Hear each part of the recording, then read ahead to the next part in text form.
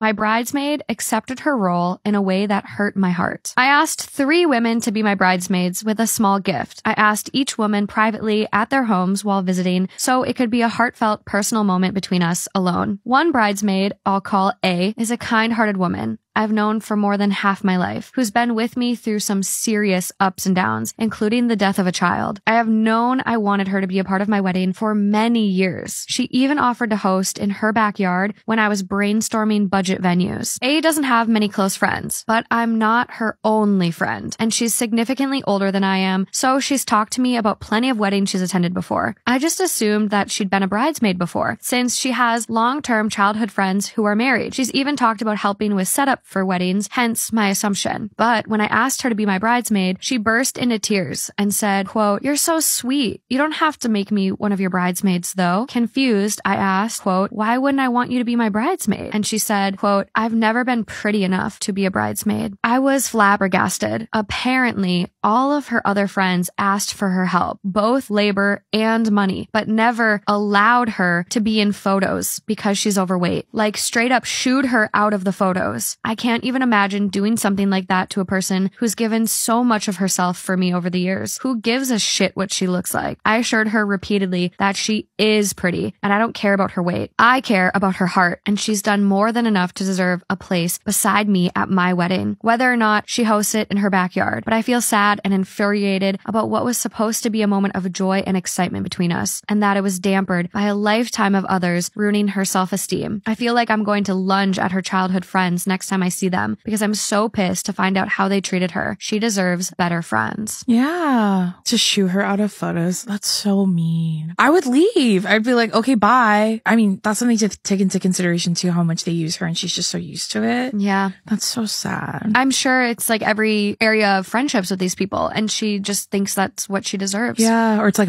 obviously normalized to her. Yeah. Well, I'm glad she finally gets to be in a wedding. That's super exciting.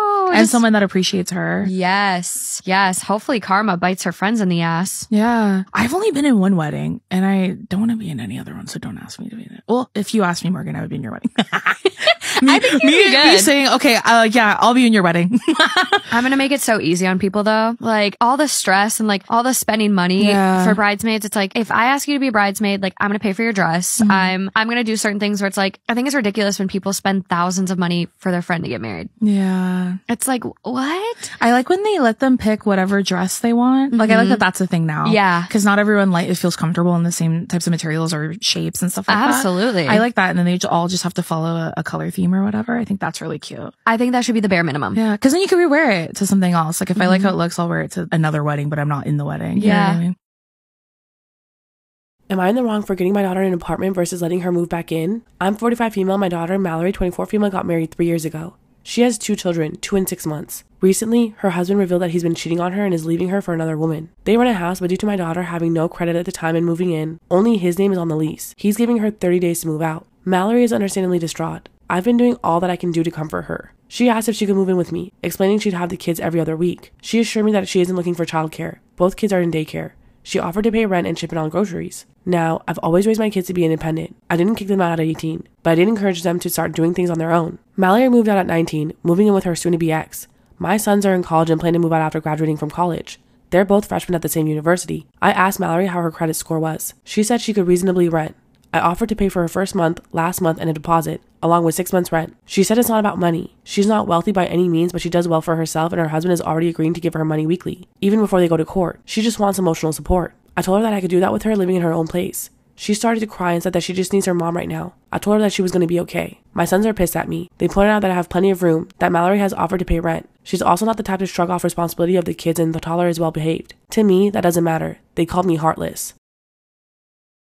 My boyfriend Freddie, 30 male, and Callum, 29 male, have been best friends since college. They were roommates and graduated together, and all that stuff. Me, 30 female, and Freddie have been dating for 6 years, and we're getting married next January. We're incredibly happy, and we can't wait to have a fabulous wedding. We both deal with anxiety because we have a very high profile and demanding jobs, so we agreed to have a small wedding, simple, relaxed, and stress-free. I've shared spaces with Callum at my boyfriend's family events, parties, and he hangs out with my boyfriend a fair amount of the time. He's great. I like him. Here's the issue though. Callum does this thing where he sits or stands very still and stares into space for a long time. Freddie told me it's a thing called catatonia. I call that just zooming out, or disassociating, as Gen Z said. The problem is that my boyfriend usually babysits him when this happens. I mean, he stays right next to him the whole time. I thought it was like a nice, cute gesture, but on the day of our wedding, I mean, really? That sounds like the opposite of our dream day. He's even taller than my boyfriend, so just imagine a 6'4" guy standing in the middle of our reception next to the groom. Here's the conflict. I talked this privately with Callum, just me and him, and he agreed that he would be a distraction. He declined the invitation. I asked him not to tell anything to my boyfriend, and he said that he would be too embarrassed to say anything. I said, please don't feel embarrassed. I know it's not your fault. And we left it at that, very friendly and politely. I told him that he's more than welcome to join us for our Christmas dinner, because I know that he's not close with his family.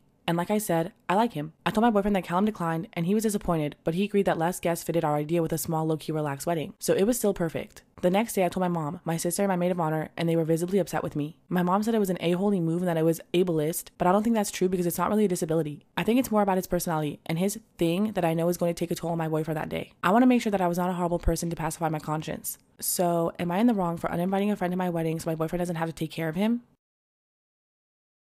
I left my boyfriend after he tried to propose. I, female 20, and my boyfriend, male 27, have been together for about a year and 3 months. From the beginning, he has always talked about marriage and kids. I want kids and that stuff too, but definitely later in life. We would often be lying in bed and he would just say, I can't wait to do this when we're married. Personally, I don't really get it. Like, what's going to change from now when we're dating to when we're married? Our relationship will still be the same one we started with. He often would just ask me casually to marry him, and I would always just answer something along the lines of, someday. He's asked me about every month for about a year, and I always answer the same. I'm very busy and I travel for an intern job for work, so I don't really see myself settling down within the next few years. For those of you thinking that I'm leading him on, I am very open with these plans. I told him that I don't even want to get engaged until I'm at least 25 and want kids late 20s to early 30s. That's just a personal boundary and preference. Whenever I would answer seriously, he would always shut down, get quiet, and look upset. If you're wondering about our age gap, I know. We met at a work party when I was 18. We're in the same field and have the same close group of friends. He never gave me creepy or ill intentions, and the only issue we seem to have is marriage and kids. The last time he casually asked, we were on the beach about a month ago, and once again I just said, I'm not ready right now. Fast forward to 2 days ago, he proposed to me for real. He took me to the mountain with a waterfall and actually got down on one knee with a ring. I didn't even look at the ring before I said no. It was like a reflex. I started walking away and crying out of shock. I knew this was the end for us. I couldn't see myself getting back together with someone who just doesn't listen to me. He started crying and begging, blah blah blah. I told him that I needed time. I flew home to my family and told him what happened. Turns out he told my family and they said that he shouldn't do it. He ignored them, never told them he was going through with it, and didn't bother to invite them to the party that he had planned after. Later found out his whole family was there. Honestly, feel great. I texted them that we're done and that the line was crossed. Unfortunately, I have to see him at work, but I don't even feel an ounce of sadness. More like relief, and I'm not totally sure why. But I'm just wondering, did I do the right thing by saying no?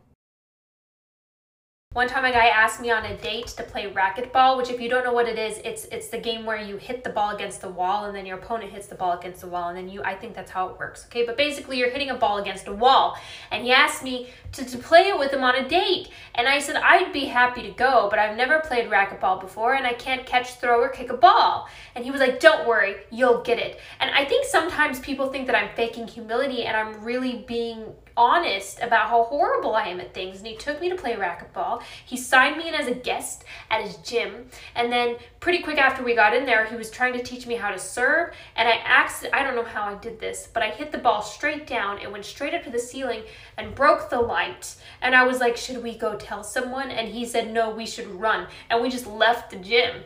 And then he asked me out on a second date, surprisingly, and he said, do you play tennis? And I was like, no, I said I can't catch, throw, or kick a ball. And he was like, I'll teach you how to play tennis. So he took me back to his gym. They didn't know that we were the ones who destroyed the light in the racquetball room. We went onto one of the tennis courts, and he kept hitting tennis balls past my head. He was like, you'll get the next one. You'll get the next one. And I was like, I told you I'm bad at this. And then after like an hour of hitting tennis balls past my head, we ended the date, and he never spoke to me again. I went to the dentist for the first time in 7 years because I was visiting home, and my mom set up an appointment with a family friend of ours who happens to be a dentist. And I'm not proud of this. I'm dropping worms all over my tub. I know that I'm an adult, okay? And I should go to the dentist unprompted, but it's just how it happened. I had to fill out a bunch of paperwork because I hadn't been to the dentist in so long. They were like, when was the last time you've been to the dentist? And I wrote question mark. There was a box that said insurance, and I wrote no. Then they checked my teeth. My teeth are perfect, no cavities. Everyone was like, you must have that magic spit that makes it so your teeth don't really get cavities. And I was like, awesome. And then they said, but you do have to come back because we don't have time to clean your teeth because you were so late today. Why was I late? Because I don't lose my keys, okay? When I was growing up, my dad would lose the keys and he'd stomp around the house like, where are the keys? Because he was running late, okay? And I was like, keeping track of your keys has to be the easiest thing in the world. When I'm a grown-up and I have keys, I'll never lose them. And I don't. Every home I have ever been in, I have a special key spot. Except for the one I grew up in, because I didn't really have keys then. So I went home to visit, misplaced my keys. The morning of my dentist appointment, I was stomping around the house yelling, where are my keys? And I realized I turned into my father. I already have his feet and his hair, and now I've got his personality. So I'm stomping around the house like a T-Rex or an angry middle-aged white man. I was like, where are my keys? And my sister's trying to make me feel better.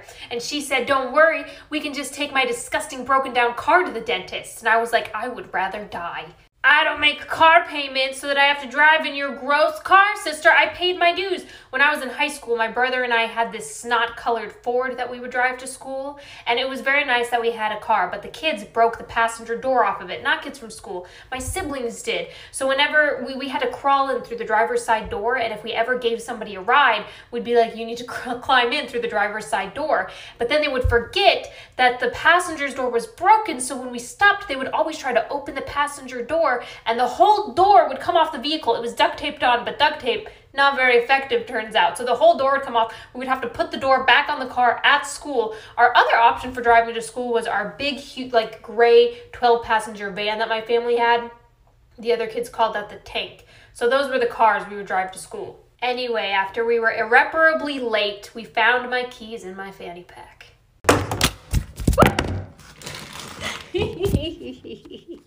So I had to go back for a teeth cleaning and my gums were bleeding like crazy because any part of me would bleed if you stabbed it with a metal stick. And the lady said, I see your gums are angry, you should start flossing, which was rude because she didn't even give me a chance to lie. I was like, listen lady, I don't know if you've heard the rumors, but I have magic spit. I don't need